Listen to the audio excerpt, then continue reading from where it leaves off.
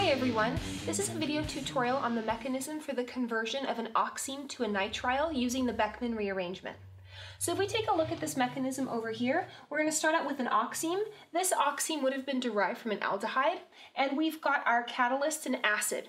So the acid catalyst is there because what we want to do is create a good leaving group in this OH group, and you do that by protonating it in acidic solutions. So over here, what we're going to do is, using the electrons on the oxygen, we're going to go ahead and take a hydrogen off of the sulfuric acid, protonating this OH group here. So now we have H2O, a positive charge on an electronegative oxygen. That's not a really comfortable place for the oxygen to be, but that does allow for then oxygen to be kicked off pretty readily. So it's a really solid leaving group.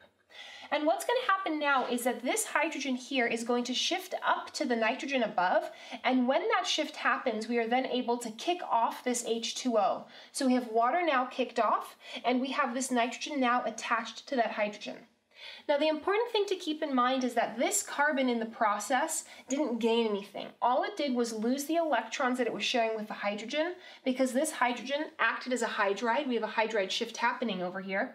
So this H shifted up, and this carbon was left with nothing, which would then mean that we have a carbocation remaining in this position over here.